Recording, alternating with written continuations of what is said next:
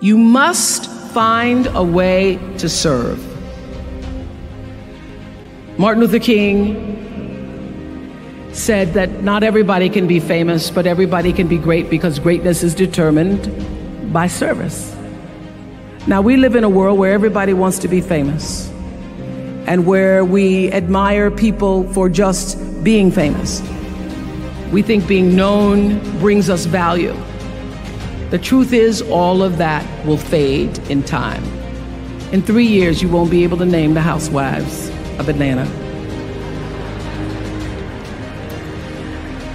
The real truth is that service and significance, service and the significance that you bring to your service is that which is lasting.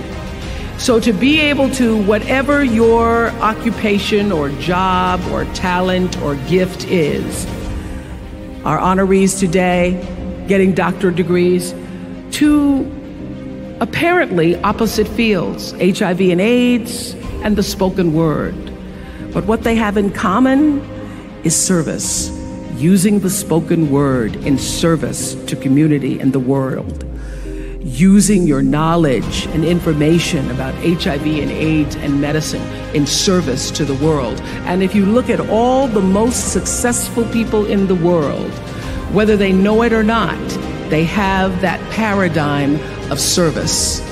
Everybody's talking about Mark Zuckerberg and IPO.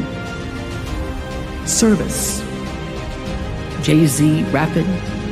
Service. Through the word, to people, through song.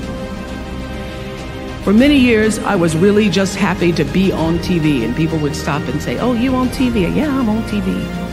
I like being on TV. It's a nice job." And it was about the time that I received my honorary doctorate from Spelman around 1993. So I don't know if that had something to do with it. I thought of myself as Dr. Winfrey.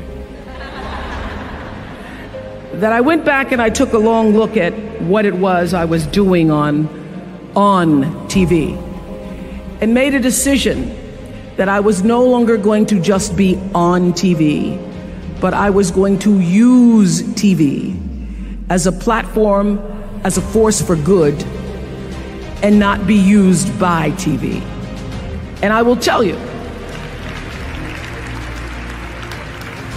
my decision to make that significant change in the way I operated on television, using television as a service, changed my career exponentially.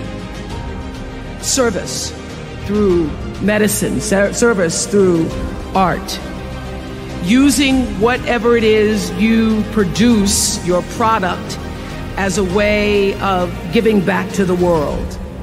When you shift the paradigm of whatever it is you choose to do to service, and you bring significance to that, success will, I promise you, follow you. Service and significance equals success.